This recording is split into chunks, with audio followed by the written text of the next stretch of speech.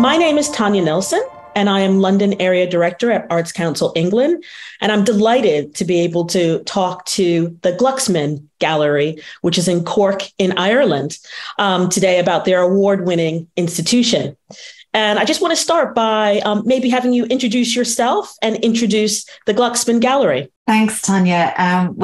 I'm Fiona Kearney, and I'm the founding director of the Glucksman, which is a contemporary art museum on the historic campus of University College Cork. We just turned 18 when we received the European Art Museum Award.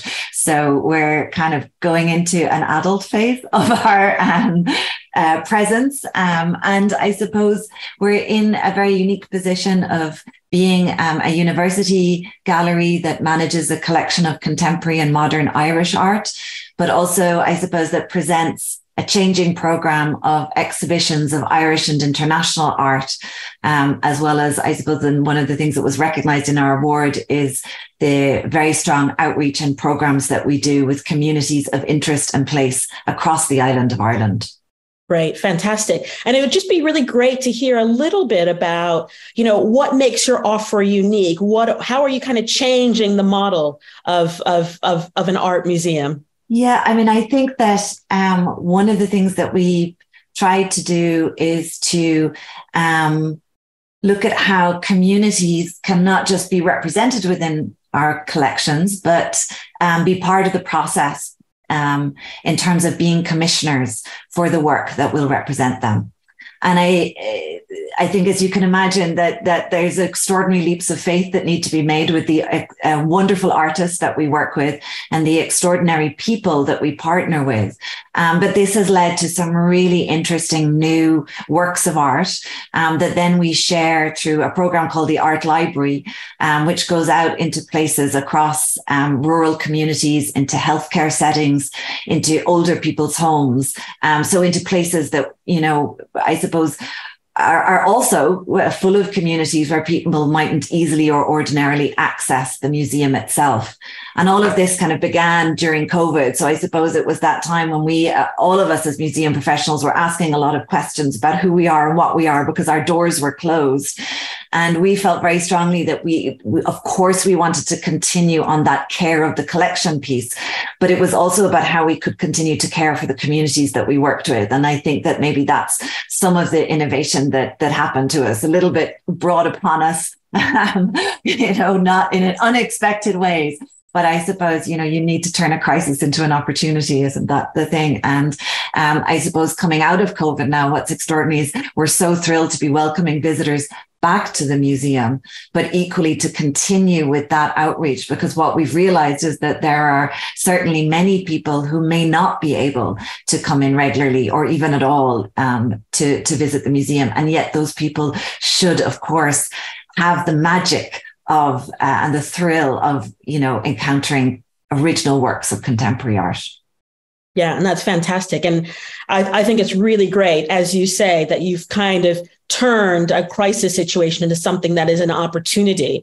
And I was just wondering, in terms of that piece where you say the innovation really is about getting out there and really engaging with those audiences. I mean, how are your practices kind of different in terms of the way that you operate the museum that allows you to do that kind of level of outreach and co-creation with the community? Yeah, I think, I suppose, we're a very small team, and that makes us nimble and quite, responsive to change.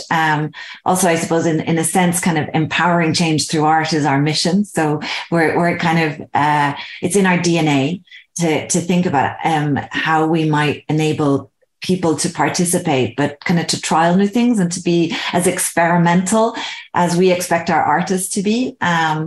And I think we all know that wonderful citation from Samuel Beckett, my Irish writer, about, fail better. So I think we have that kind of sense of, hopefully not failing too much, but experimenting a lot. And I think that in a way, then it comes down to things that all museums know about being an active partner, but being a listening partner. And that means tailoring each project to the individual needs of a specific community, because what one group of people might need to access or participate in our programs could look very, very different to another group. And what we found is, for instance, with our work with young refugees and asylum seekers, we went in with a set of ideas and enthusiasms about how we might support them. But actually, some of the things that they needed, we hadn't even thought about. And it was really important that we take our lead always from the community. And I think as curators, a huge role that we have is then in matchmaking those communities with the artists who might thrive and whose practice might really flourish within the kind of very specific conversations and opportunities that arise throughout the project. So kind of what you're hoping is that the artist will equally develop through the project. And so, for instance, we recently did a project with families experiencing homelessness here in Cork, which, as you can imagine, was something that weighed very heavily, I think, on all of our minds during COVID. I mean, whatever about being confined to your home, what if your place of residence doesn't feel like your home?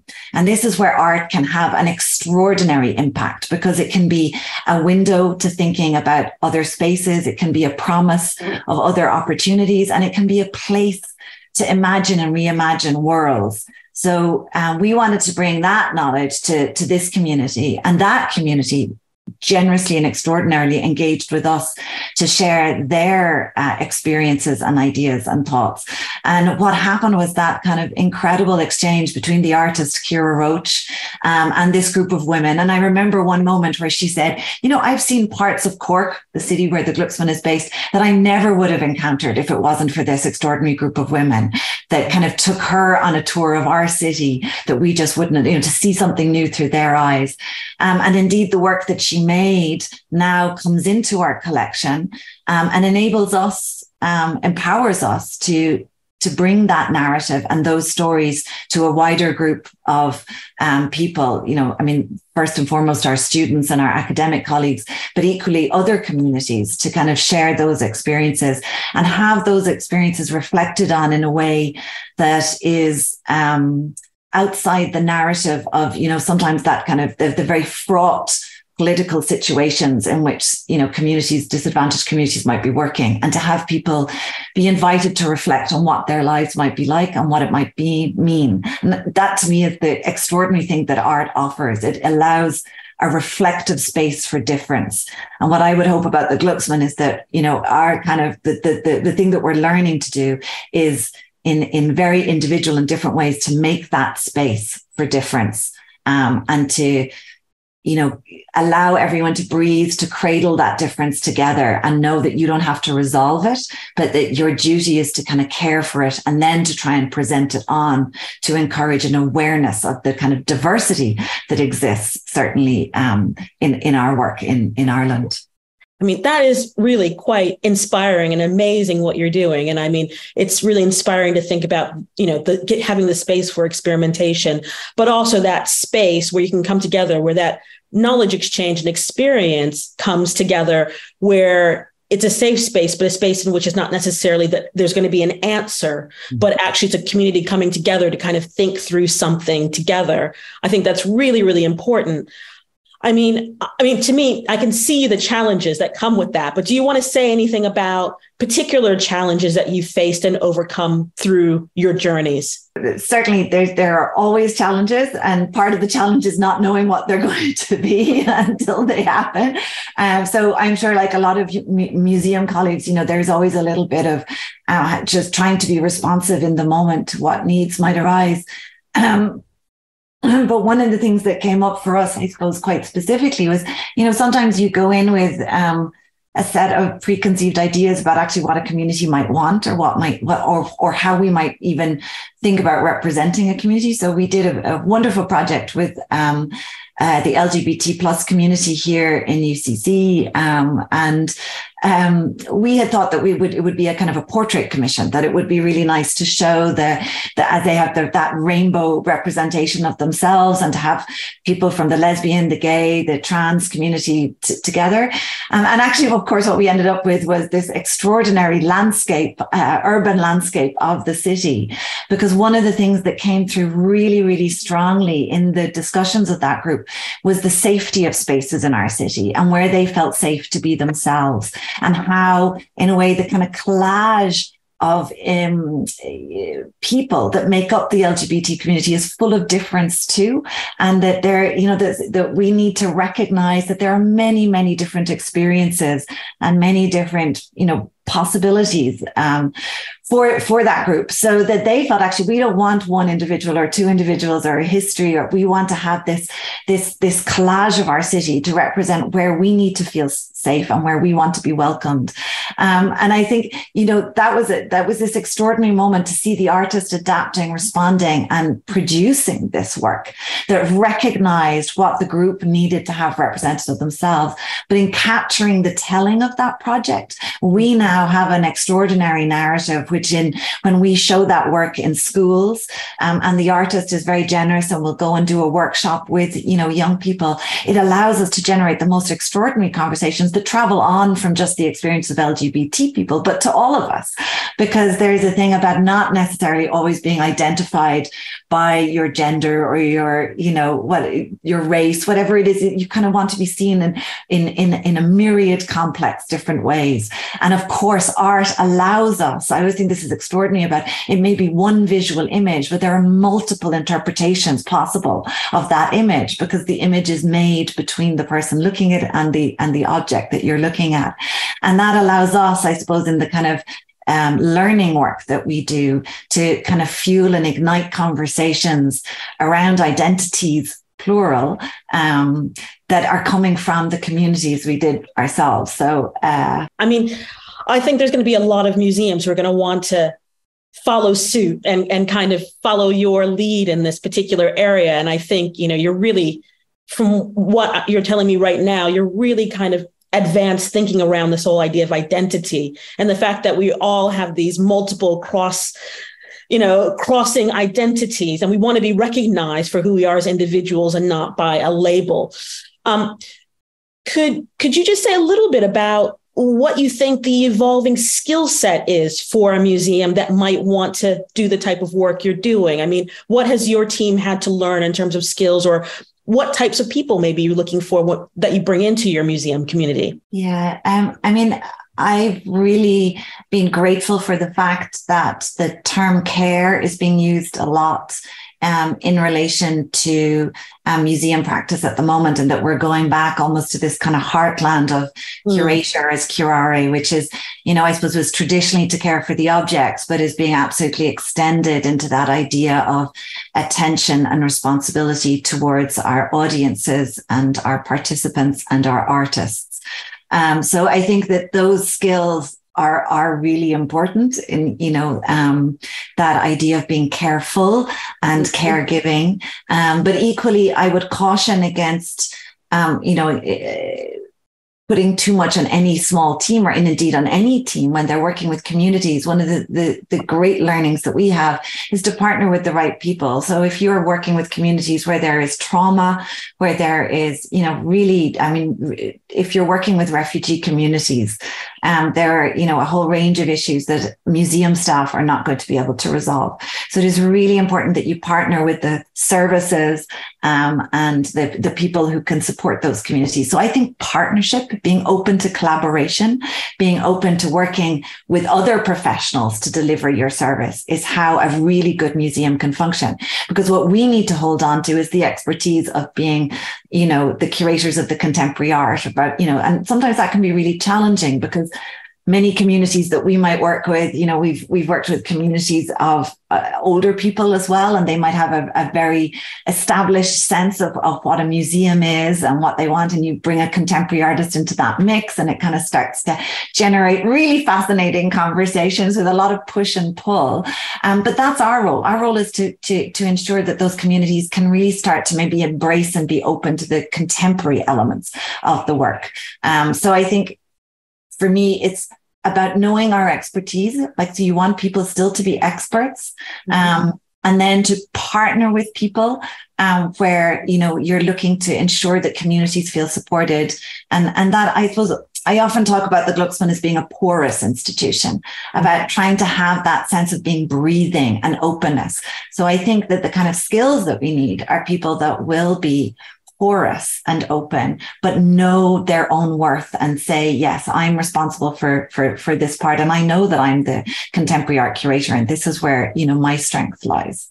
Yeah. Yeah. No, I think that's really, really important. It's really about the soft skills that come with the expertise about being able to partner and being open to trying new things that I think is really important.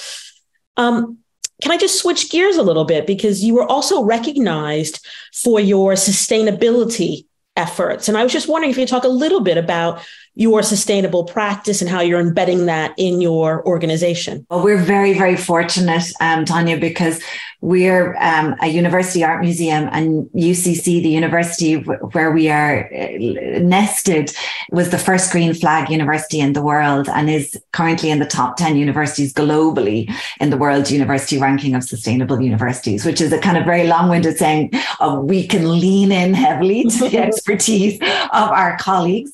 But I suppose we take that, privilege really, really seriously, because we want to share that on with the museum community, and particularly to kind of share the practices that we have been able to develop with our academic colleagues who have been able to advise us. And I remember, when the Glucksman opened over 18 years ago, we felt very proud that it was kind of sustainable in its architecture, but that's only one part of sustainability. Sustainability is also about a commitment to the UN SDGs. So it is a commitment to things like gender equality. It is a commitment to things like equity in kind of social issues.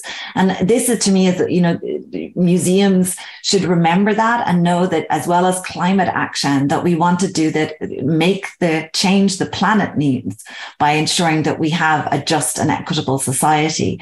And again, this, one of the interesting things in speaking to some of my climate scientist colleagues is, we've known the science for 20 plus years. And science is right. It hasn't changed. We just haven't been able to communicate it so well. We need your help to tell this story.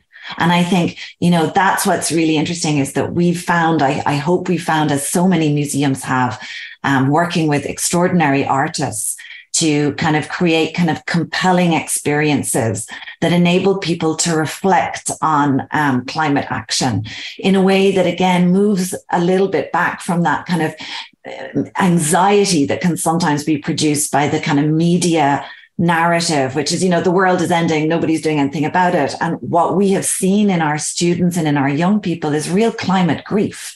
And our worry would be that that would lead to a kind of a disempowerment, a feeling of, well, the world is ending, and what are we going to do about it? Because you adults in the room haven't done your job. So, they've done extraordinary work in reminding us through the protests, but are we doing enough? So what we try to do is, through creative workshop, through enabling creative expression, say you can help to shift mindsets in a really different way. Again, going back to that point you made, Tonya, about the kind of soft power of museum spaces, but it is an incredible power, because it means that people are learning about the issues in a way where maybe they aren't as pushed into a response, or they're not feeling as anxious. So we recently did a really wonderful exhibition about biodiversity and kind of celebrating the incredible biodiversity that has happened here on our campus since kind of a few actions were put in place, and kind of reminding communities that, if you do this, this is the extraordinary impact that will happen. And we commissioned a number of artists to make works, in response to that. And it feels, really important that we find, it seems weird, but, delight and pleasure, and that we ask people through good feeling as well as through the panic feeling, to know why we're doing this, why we want our gorgeous, beautiful planet to continue, and why we want to be good custodians of it for future generations. So I think it's that thing that we've had of both being so fortunate in being part of a university community. There are our strong partners. But then, as we said earlier, having that, I suppose, specific thing that museums and galleries can do, that artists can do, which is provide space for, really good reflection, enjoyment. And as we say, hopefully we say art changes people and people will change the world. And I think, that's what will happen if we get it right. Oh, that's fantastic. And yeah, I mean, I completely agree with you. And I think other people will really be encouraged by the way that you are trying to move people out of the fear and kind of the fear mode into the action mode, where collective action can really make a difference. And I think museums have such an important role to play in that communications piece, but also bringing people together to act. So that's really fantastic. Well, thank you so much for taking the time to talk. It's been great. And I really encourage anybody who's listening to this to visit the museum, the gallery, because I think you're doing really wonderful things. Thank you so much, Tonya. And we look forward to having you to Cork at the very least.